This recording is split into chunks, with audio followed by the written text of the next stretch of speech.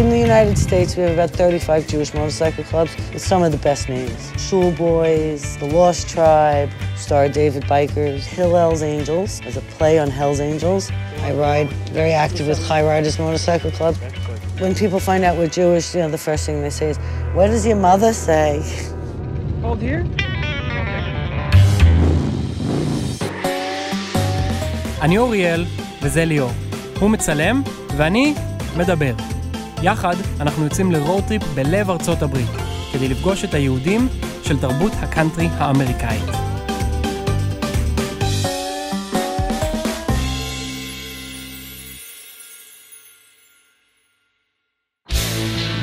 הפעם הכבישים הובילו אותנו לניו ג'רזי. אמנם אחוז היהודים כאן הוא מהגבוהים בארצות הברית, אבל מעט מאוד מהם משתייכים לזן הנדיר של אופנוענים יהודיים.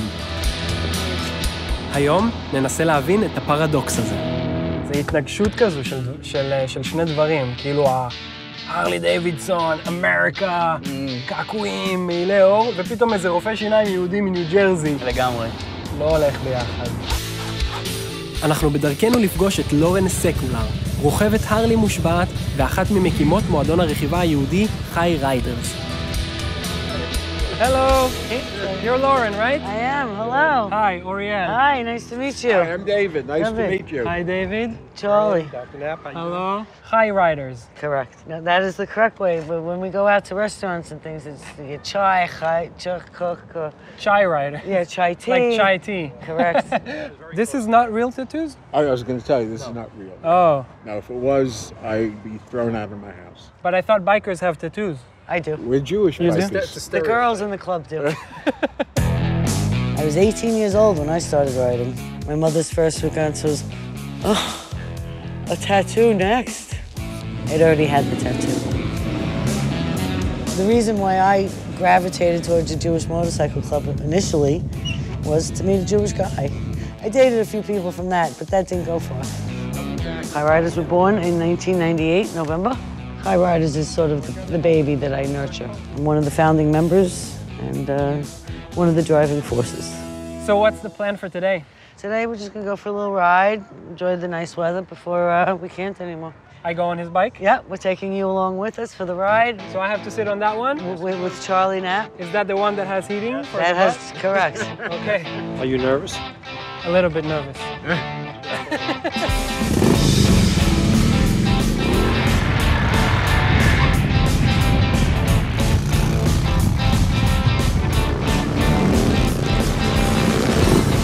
We have about 70 members. You'll never get them all together at once. Once a month we have a meeting of dinner on the second Wednesday of every month. And we've been doing it at a Glatt kosher restaurant because it's inclusive, you know. And then on an off day like this, we'll get together, cruise around and do what's up. חי ריידרס הוא אחד ממועדוני הרכיבה היהודים הוותיקים. כיום יש עשרות מועדונים דומים ברחבי העולם. ופעם בשנה, מאות רוכבים יהודיים נפגשים לאירוע רכיבה לזכר השואה, שנקרא Ride to Remember. It's a whole social networking of like-minded people doing like-kind things. And that's really what the club is about. החיבור לקהילת הרוכבים הוא אמנם חשוב, אבל לאופנוענית אמיתית כמו לורן יש גם חיבור עמוק לאופנועים עצמם. והיא באמת התרגשה מאוד להראות לי את כל ששת האופנועים שלה. This is my winter motorcycle. This is a new BMW. 2007 Heritage, Harley Davidson. There's more. So this is my very favorite bike. It was inexpensive. I had a bit of an accident, so I bought that one. So this is safer? A little bit. And then I have a dirt bike. Now here we have a very old classic. This is my very first motorcycle. This is a 1984 Sportster, Harley Davidson. Do you remember buying it? Oh yeah. Oh, sure. I didn't know how to ride it yet. Oh, really? Yeah, I did not know how to ride it yet, but there's a connection. Maybe I could try riding it. I wouldn't go that far yet. אז נאלצתי להסתפק במושב האחורי, ואחרי הרכיבה ישבנו לאכול עם חי ריידרס במסעדה יהודית אמריקאית טיפוסית. Potato latkes? Yeah. It's like for Hanukkah, no? Yes. Yeah. קבוצת הרוכבים הרגישה כאן בבית, אבל הם בהחלט יוצאי דופן בקהל הסועדים. The reaction we get from other people is sometimes they don't understand. To them, we're just still the dirty outlaw biker kind. You know, and most of the guys, they didn't tell their mothers. or they waited till their mothers passed to start riding. I only began riding motorcycles here when I was 40. My father knew about it, but he told me, never mention this to your mother or she'll never sleep again. She'll be so worried. No one in my family rode a motorcycle. I grew up, I went to yeshiva. No one there rode a motorcycle. No one in the shul rode a motorcycle. It was just something I always dreamed about and finally did. Before I got married, my father-in-law used to say, what are you going out with this guy for? He has a motorcycle. It's not quote-unquote the norm.